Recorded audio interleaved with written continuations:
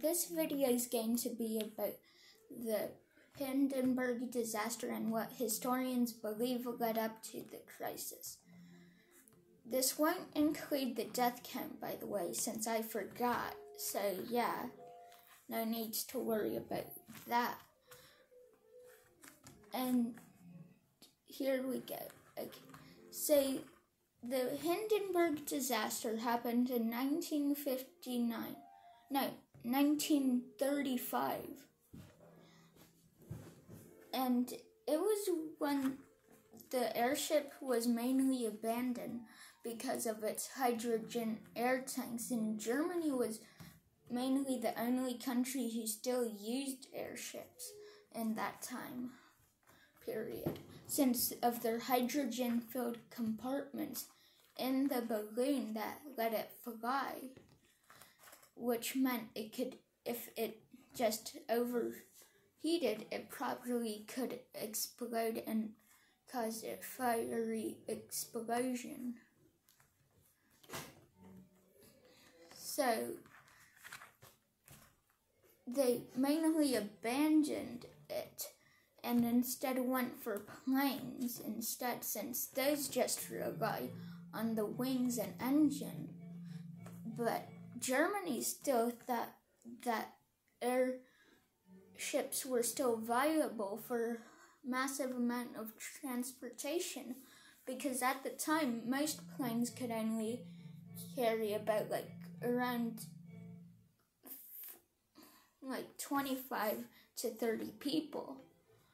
That was the max, at least in that time. And now, where they can haul 60 people or 50. So airships were your main priority if you wanted mass transportation device back then. But it was risky because, like I said, it could have a fiery explosion at any point.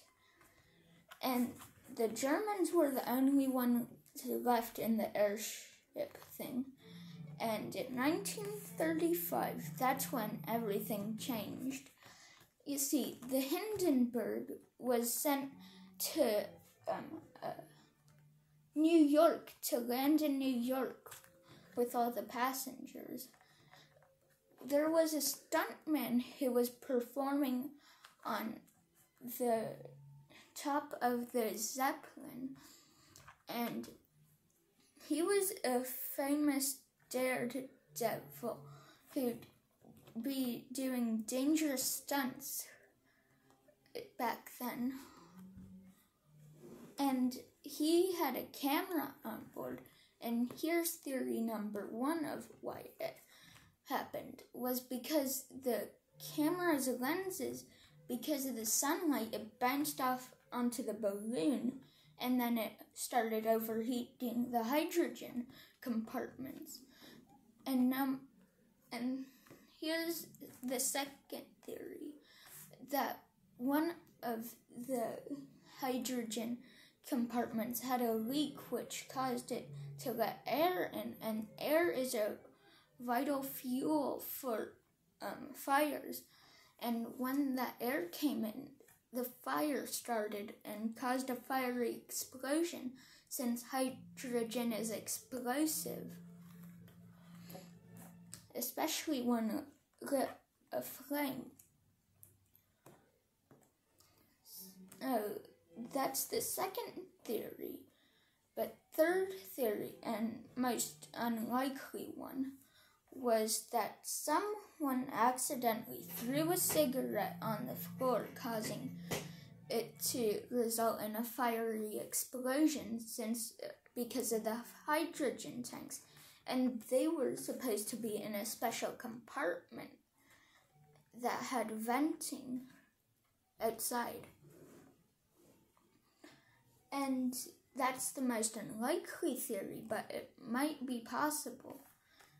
And that's gonna be it for this video. Also, not a majority of the people on this plane made it out alive. But most who made it were severely injured, though, because when it blew up was when it was still landing, which meant it was still in air, and if you tried jumping out, you'd probably end up dying from the fall instead of the fire explosion. Well, that's gonna do it for this video. Bye!